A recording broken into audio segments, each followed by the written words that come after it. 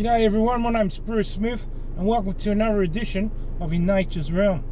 Now today I'm off to the Rubicon River.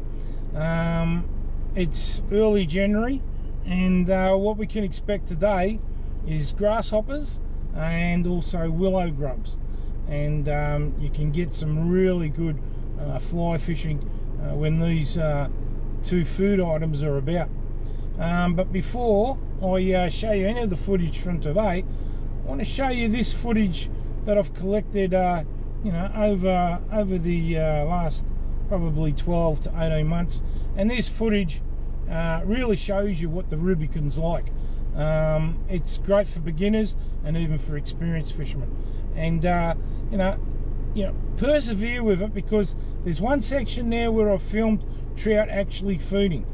We hid the camera and we fished for these trout that were rising, and it's great footage, it really is. Not successful, but just amazing footage. You've just got to watch it and persevere with its the amount of time it takes, or the amount of footage that I've got on it. But there's little bits and pieces in there, and I've got a little bit to talk over, explaining everything that happened on these days. So have a look at this footage, see what you think, and yeah, learn a bit about the Rubicon River. See you soon.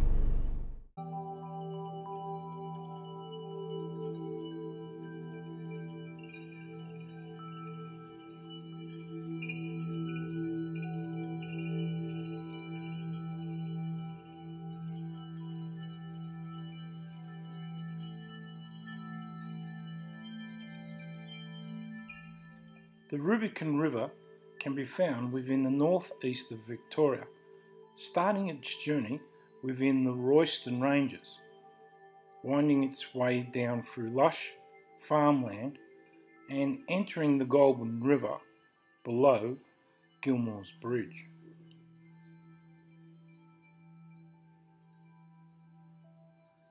As can be seen, the river is bordered by thick, high tussock grass. Within this tussock grass are numerous numbers of grasshoppers that get blown into the river. Also numerous along the river are willow trees, and at the same time in summer, willow grubs can be found also falling into the stream.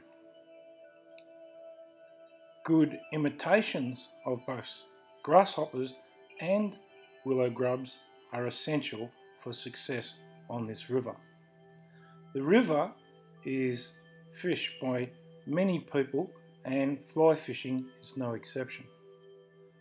Fly fishermen will find that within the river there are trout that range from around about a pound up to 4 pound, and not uncommon are 5 and 6 pound trout. Now, to fish the Rubicon to be successful, you need to cast your fly to a prime lie. The prime lie will be found by casting your imitation to the main flow, or where the flow is channeling all food along the river. Casting upstream and letting your fly drift drag free is also essential. Obviously, casting to the edge of the river is also a successful tactic, but again, we need to make sure that the fly will drift naturally. Now, in this next cast, we will see the splat of the actual fly, and we can see it is drifting naturally with no drag.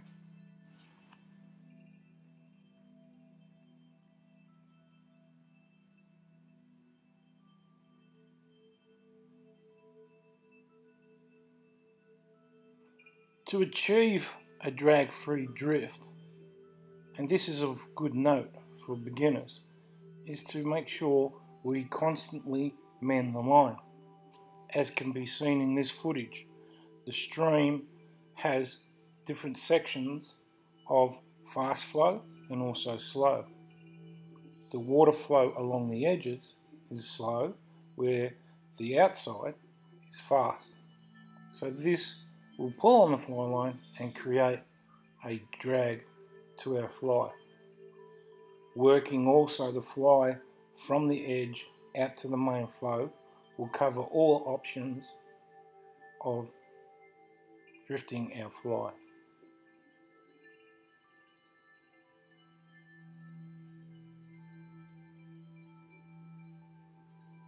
As we can see,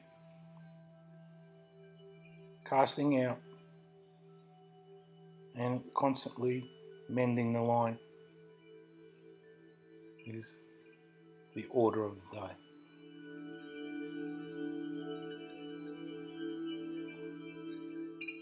In this section of the Rubicon River, we came across a nice trout feeding on some unseen insect. I was fishing to the right of the screen, and my fishing partners were just behind the lower section of the camera, and they were spotting for me. Now, as can be seen in this footage, this trout, which we thought was the only trout in this section, we later found out there was actually 3 trout in this section. But this one trout in particular would come out from his cover of shadow and then make his way towards the main flow of the river, looking up for any food items that may have been available. And there were food items, there's no two ways about that, drifting past every so often. We'll actually see this trout make his way back to the shadow, and he'll come back and then take an insect off the surface. Here he goes, swimming back to his cover.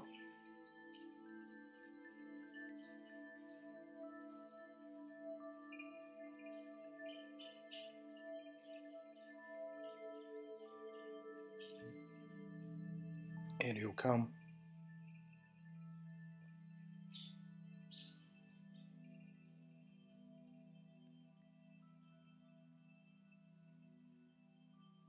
he's a nice trout,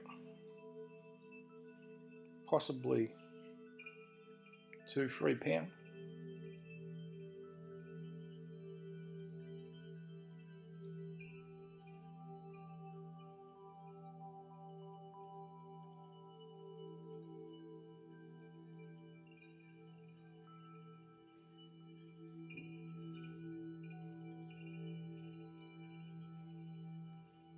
Okay, now the trout will come out from his cover and he will take an insect off the surface. There he goes, it's coming up, and he took it. Now, as can be seen, this food item was very small. At the time, I had a grasshopper fly on, which was very successful for me in previous fishing spots. So I persevered with the actual grasshopper fly. So at this stage, I was tying my fly onto my leader and continually watching the movement of this trout.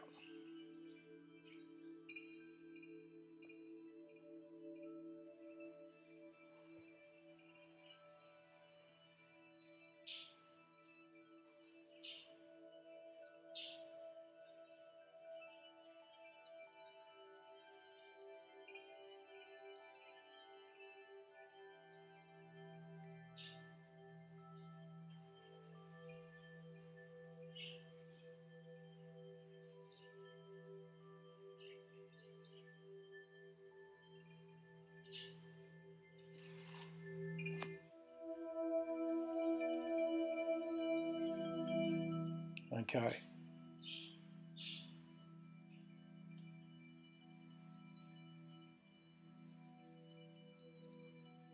I now decide to present my fly to the trout.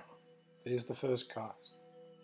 It was a little short, so I waited for the fly to to drift out of view and then decided to recast.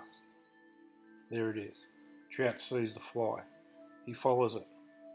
He's just about to take it. No, he rejects it. So that told me straight away to put on another fly, and the fly, obviously, that I should have put on was a willow grub. But, unfortunately, in my retrieval of the fly, I got snagged in some bushes and tangled up. And I spent most of my time, valuable time, trying to untangle this fly from the bushes. But as we can see, the trout continues to feed. Just taking a small item of food off the surface from the main flow.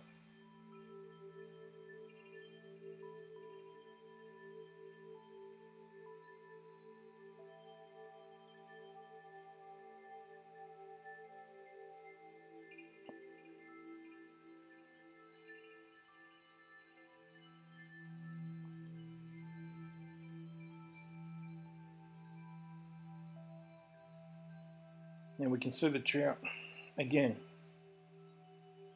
making his way out to the main flow, watching out for any food that might be drifting past. But then we see another trout, and we realise then that there was 2 trout within this section of the Rubicon, which really surprised us. These trout were using the shade just in the lower section as cover.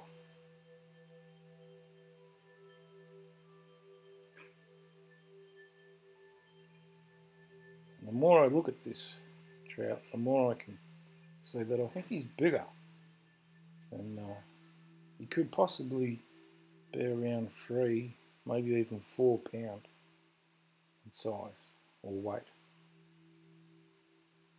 And he was constantly on the move. And this is something that, there he goes, he rose again to another insect. And this is what we need to realise, is that trout have a feeding pattern. Some trout will, in a stream, will go down to the, say if they're in a pool, they'll go to the bottom of the pool and then take all the insects as they go back upstream towards the top of the pool. This trout is doing a circle, constantly going out and then going back. And it's when they go back, or just slowly starting to go to the main flow of the stream to cast your fly, as I did, but he rejected it.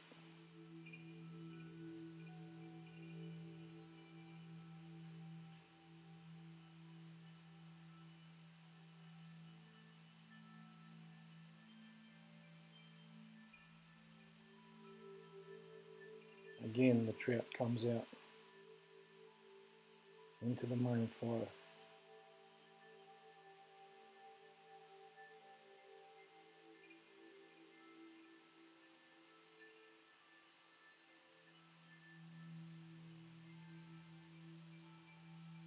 Now if you look in the shadow, just see another trout there, and this trout's coming back, and there you saw 2 trout, possibly 3, get spooked.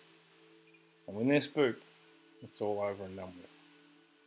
So that's a few tips and hints on fishing the Rubicon River. Get out there this summer. You're going to love it. Talk to you soon.